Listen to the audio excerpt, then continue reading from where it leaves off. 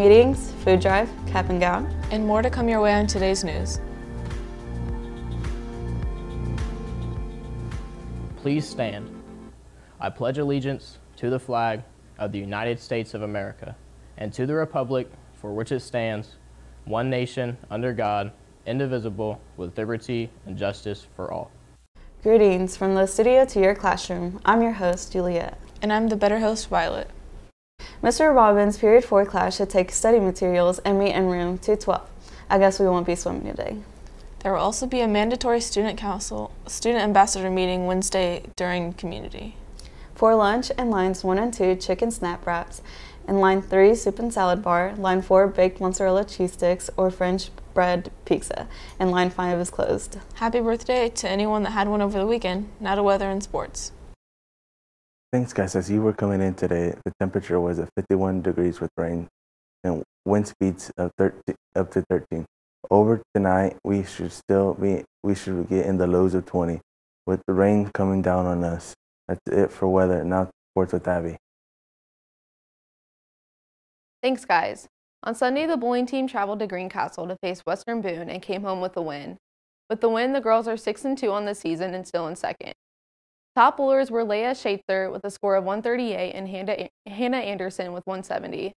Next match will be December 15th, next Sunday, in Lebanon against local rival Clinton Prairie. The boys basketball team fell to Western Saturday night 82-52. The team came out slow on both ends and struggled to get consistent stops throughout the night. Trey Frazier led the offense, putting up 24 points on 8 out of 11 shooting. The JV team fell to Western as well, 51-46. Connor Boone had a solid night, scoring 19 points and 7 steals. Sam Michael played well on the defensive end, rebounding and cutting off drives. Both teams opened up the conference season on Friday at Tri-West, then back home Saturday against Lewis Cass. Congratulations to Reese Mitchell, Jade Ayers, and Tyler Gooden on being selected as members of the large school Lafayette all-area team. Congrats and way to represent. The Hot Dog Wrestlers had a great start to the season, going 5-0 at the Weibo Invite. Armando, Roa, Elijah Anthony, Josue Bautista, and Juan Campos all went 5-0 on the day. James Osler, Franzel Pozos, and Diego Nava went 4-1. A big thank you goes out to Haley Cook, Erica Pillion, and Emily Shepard. They did an outstanding job on video and meet result graphics. This week is full of action with the team hosting Weibo on Tuesday, Delphi on Thursday, and Frankfurt Invite Saturday.